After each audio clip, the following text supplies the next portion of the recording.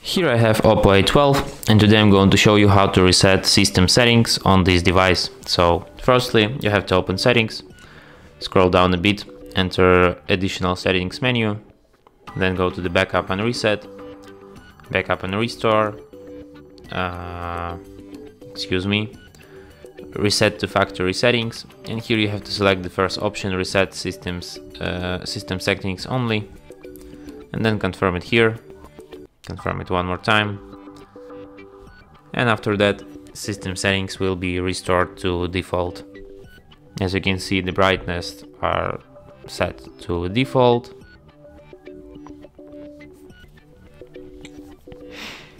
System settings have been restored. And that's it. Thanks for watching. If you find this tutorial useful, don't forget to hit that like button and subscribe to our channel.